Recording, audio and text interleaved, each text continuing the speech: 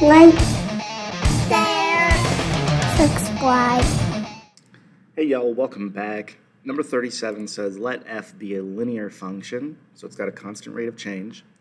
It's degree 1. When f of x is divided by x minus 3, the remainder is 5. When f of x is divided by x minus 4, the remainder is 3. What is the value of f of 0? So this is a very strangely worded problem. I don't think, unless you've been exposed to the remainder theorem, you're really going to have a good idea on how to do this, even if you know how to divide polynomials. So I mentioned the remainder theorem. Let me go ahead and throw it up here so you can see exactly what it's saying. Okay, so I'll go ahead and just read this. The remainder theorem tells us that in order to evaluate a polynomial at some number, say just a, we can instead divide the linear expression x minus a.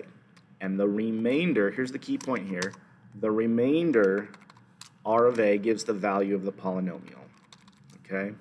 So basically what this is saying is that if you divide f of x by x minus 3 and the remainder is 5, what that's telling us is that f of 3 is 5. Okay? So I know that's not super obvious, but that is a consequence of this little remainder theorem here. So if we divide this unknown polynomial function by x minus 3, the remainder is 5, that's telling us that we basically have a coordinate at 3, 5.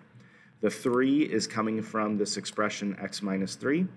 If you set that equal to 0 and solve it, you'll get the x value, and then the y coordinate that's associated with it is equal to the remainder when you divide by that binomial.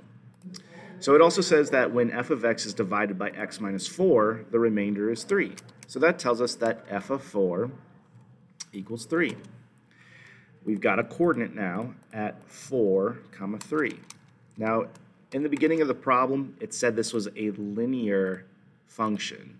So we know that this function has a constant rate of change. So we can kind of set up a table here and work backwards to get to f of 0.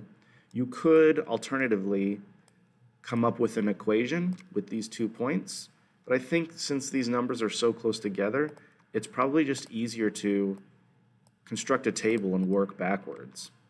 Okay, because what we're interested in is what is the value of f of 0? In other words, what's the y coordinate when x is 0? So if I just construct this table real quick, and I can start plugging in the values I already know, okay, I know that, for instance, when x is 3, y is 5, and when x is 4, y is 3. So I can basically just work this table backwards. You can see that the rate of change here is minus 2. So working backwards here, I would add 2, do the opposite of that. So 3, 5, 7, 9, and then up here would be 11. Okay, and you can see that this pattern works, minus 2, minus 2, minus 2, minus 2.